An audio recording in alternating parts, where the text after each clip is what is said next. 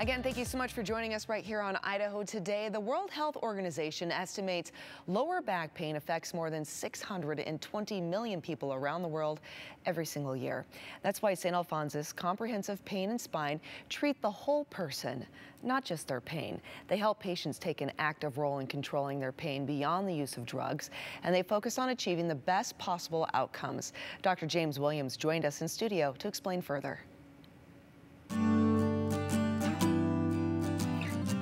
Dr. Williams, I think all too often many of us may have pushed it too hard. Maybe we've gardened, or maybe we did a little athletic endeavor that may be beyond what we should be doing, and we've woken up with a sore back. But how do we know when something's simply a sore back, or perhaps it's something a little more than just a simple strain? When do we seek that help from a doctor? Yeah, it's a great question, and sometimes a difficult question even for us to answer as physicians. But if we're talking about something more serious like compression fractures, right, I look at the patient history. So female sex, over the age of 70, history of osteoporosis, previous history of compression fractures. Those are all things that put you at a higher risk for having new or additional fractures.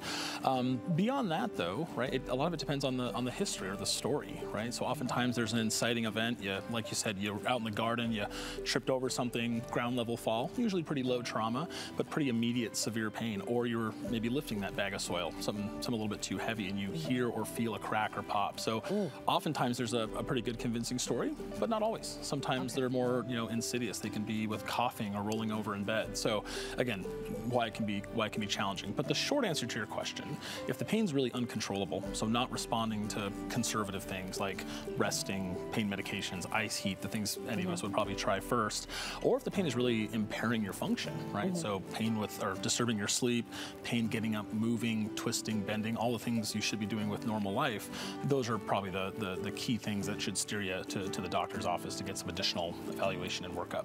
Okay, and then what are the symptoms, though, of a compression fracture itself? Yeah, great question. Yeah. So most commonly, there's usually what we call point tenderness. So if that fracture's at, say, the lumbar 2 or L2 level, usually they're pretty tender to that spot.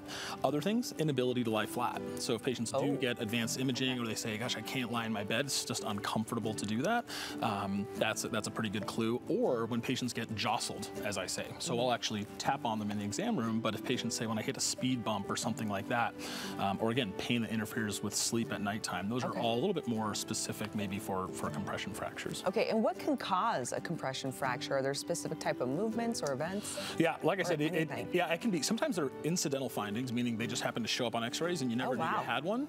But sometimes, like I said, there is a convincing story, like I said, a fall or a bending, twisting, something like that.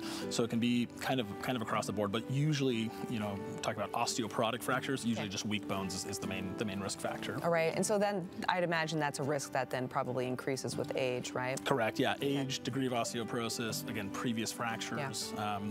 Okay. And how do you treat a compression fracture? Exactly. So there's kind of two major ways to do it. There's conservative care, right? So kind of like we talked about, bed rest, pain medications, plus or minus bracing. But there's really not great evidence that really reduces pain scores, and it's definitely not going to fix the fracture. So that's how patients start off with, is conservative care. But if you're truly getting better with conservative care, right? You're actually improving, you're mobilizing, you're moving, you're getting back to where you were before the fracture, that's appropriate. The reason I'm here today, and what I see unfortunately, is people continue to get that level of care when they really need something else, meaning they're not mobilizing, they're not getting up and moving. So the alternative or the additional treatment is kyphoplasty. Where actually we go in and fix the fracture, fix the problem.